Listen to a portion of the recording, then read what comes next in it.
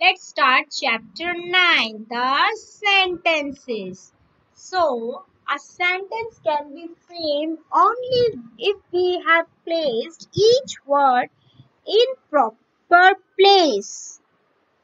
Like, full apples, the basket is off. Do these words make any sense? No, as these words are not placed in correct order.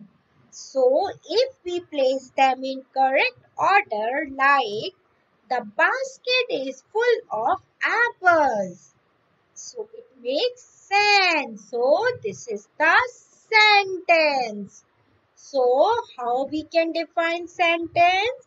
A group of words that has a complete meaning, we call it a sentence. So, for making sentence, we have to remember three things. That first, the words should be placed in the correct order. Second, the sentence must begin with a capital letter. Third, it must end with the correct punctuation mark. Now let's do the exercise. Here you have to write these sentences again by correcting them. First one is already done. You have to take help of the first one and you can do others.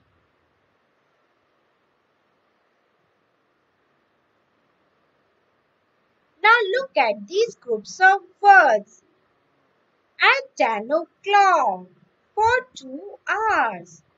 These group of words make sense but not the complete sense. So we call them phrases.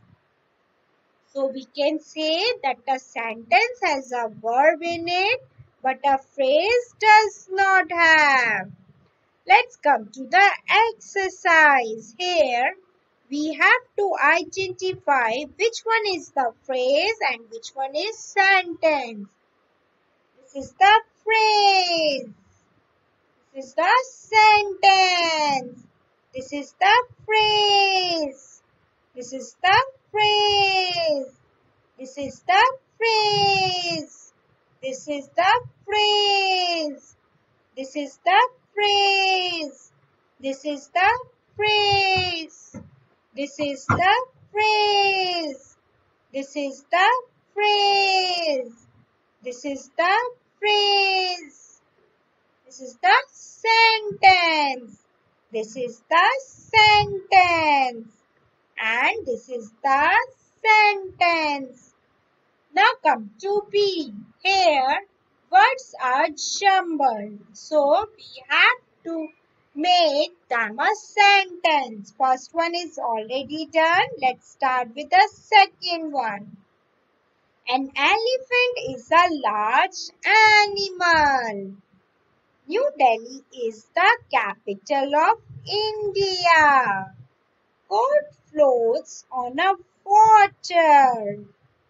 We cannot live without water. Gandhiji was a great man. The sun rises in the east. The girl wore a red scarf. My mother gets up early in the morning. She washes cups and saucers after tea. Now come to C. Here you have to put the underlined phrase in the right place to make the sentence meaningful. So it will be the man in brown uniform sold the tickets. The child with thick glasses read a book. The beggar in torn shoes has a bag. The trunk that was made of gold lay next to my bed. The boy in new clothes bought a dress. Those monkeys with long tails ate bananas. The ship carrying crates sunk in the storm carrying crates. Now come to D. Here we have to use this substitution to make 8 meaningful sentences. Like I am telling you one, with the help of that you can make other sentences like Mother and I went to the market. Like this you can frame other sentences.